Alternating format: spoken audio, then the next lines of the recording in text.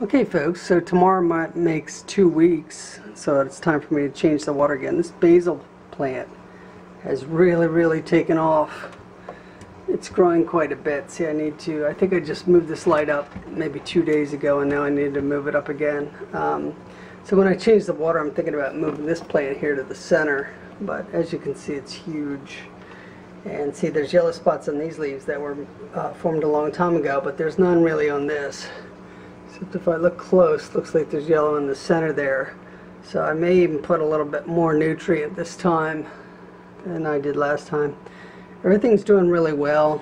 We believe this is parsley, and my cilantro is doing okay, and the chives are doing okay. If you can see this on here, there's a little substance, and it looks, I thought it was moss, but I'm not so sure. If you know what that little green mossy like substance is, please let me know.